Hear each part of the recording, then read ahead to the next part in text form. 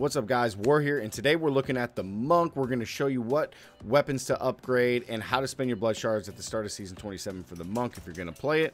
So let's hop right into it. As always, guys, I cannot preface this enough. At the start of the brand new season, you're going to get the challenge rift and you're going to be able to do it. Make sure you do it right after the season starts. Don't do it prior to. Do it when the season starts, and then you're going to get all these rewards that I'm putting up on screen. Now, you're going to use all of these mats, again, guys, to level up your level 70 weapon to upgrade it into a legendary, and then you're going to extract the power into the cube, and then you got the blood shards to spend on gambling for items to give you a super fast start at the start of season 27. So, let's get right into the monk, guys. So, the monk... Although the monk is going to be the best class for pushing with LOD Wave of Light, and then Innas is still okay for like speed farming or doing T16s, but Wave of Light is going to be the best build in season 27. So we're going to talk about some items that kind of help you get to 70 quick if you're going to start off with the monk, and what to keep. Okay, so the only issue with the monk is it doesn't have the best start when it comes to weapons and gear. Because there's just, again, it's kind of like the Crusader in some ways. There's just a lot of options. So, for example, the weapon we're going to start off upgrading for your rare weapon to upgrade is going to be a Diablo. Don't do a staff, do a Diablo. The only issue here is that we have 4 good options, but there's 8 total staffs that you can roll for. So, you know, you're already at a 50% chance to get one of these 4 staffs, and then any of them are good, but it's just a 4 out of 8 chance. So hopefully you guys get one of the good ones. If not, that's okay. You know, you're just going to have to grind with some of the gambling powers. But let's take a look at the Diablos and what you want to get. So you have the Incense Torch of the Grand Temple, Balance, Flow of Eternity, and then Flying Dragon.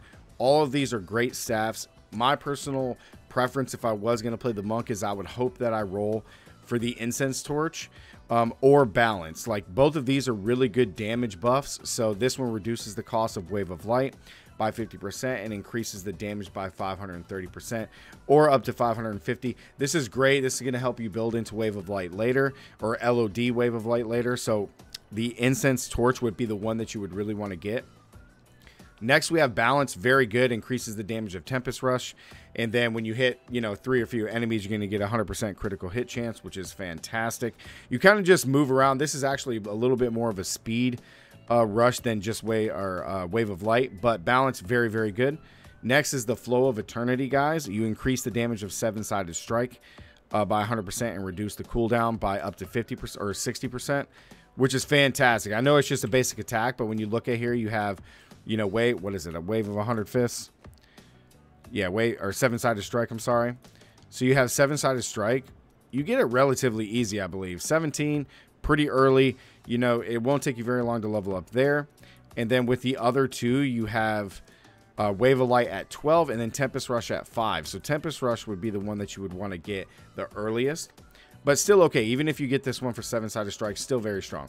Last is Flying Dragon. The reason I put this one last out of the 4 is because all it does is double your attack speed.